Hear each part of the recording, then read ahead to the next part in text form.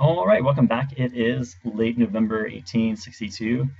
Um, Not much really happened in Virginia. Pretty much everyone's sort of just sitting tight.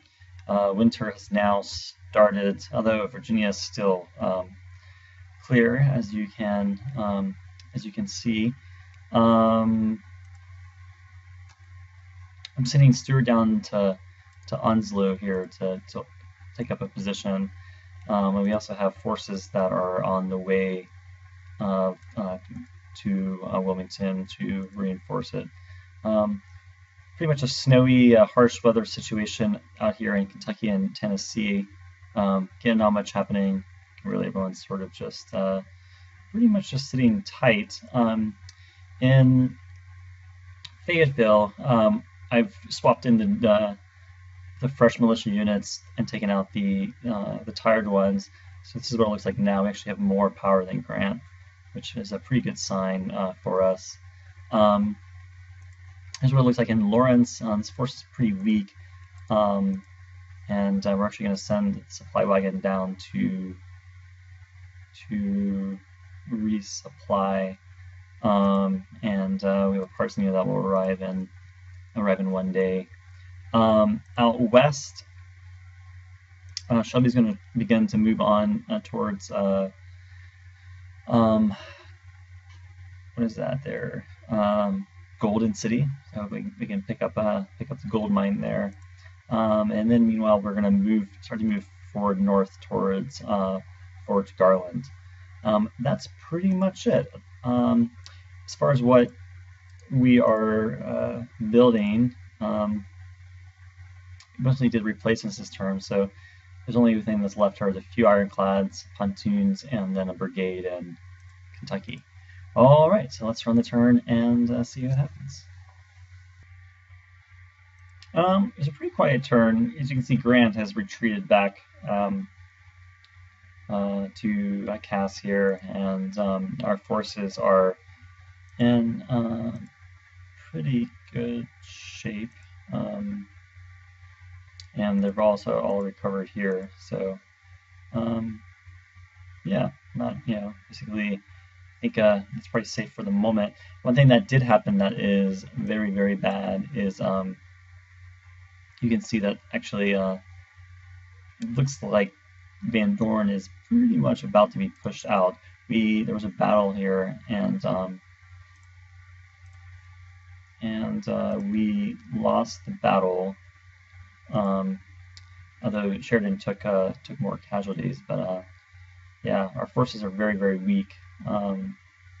So it's hard to imagine that they'd be able to withstand another assault. They're pretty much, there's really not much left of them, really. So, I mean, they're there. They're just all pretty much very, very, very tired. I've worn them down.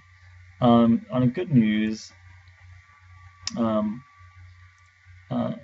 wow, Shelby will arrive in 3,000 days. So, yeah, I think we're not going to quite make it to. Looks like we missed it by about a turn to actually get there. We can't actually get through the blizzard and the mountain. Meanwhile, we are still going forward here, and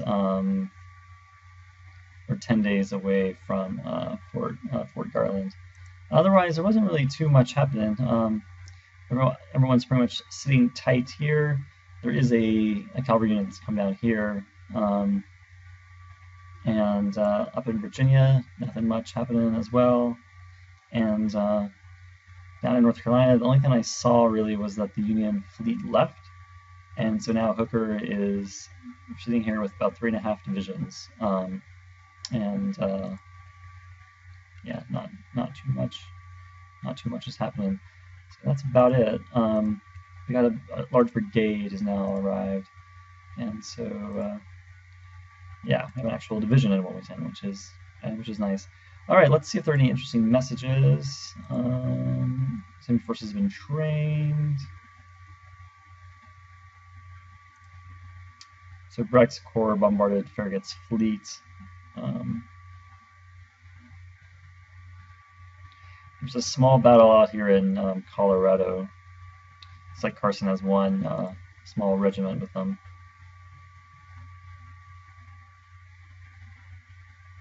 Otherwise, mostly movement. We repaired the raw line here.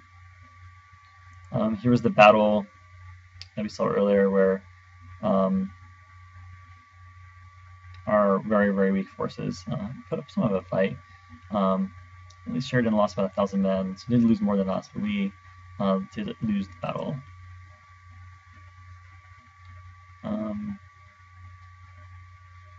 Looks like Ricketts' division's also very, very tired.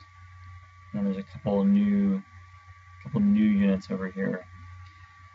Yeah, so it's not looking good for us, and we may actually lose Kansas now, so it's a bit disappointing. Although I kind of think that holding Denver is going to be easier to hold, getting the Denver victory point and then getting the gold mine. Bellavoid.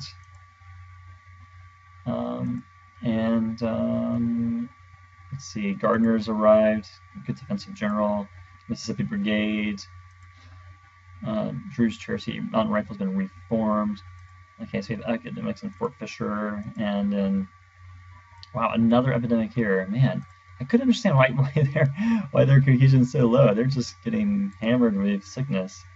And that's pretty much it. I just want to quickly see what the Union morale is. Union morale is 90.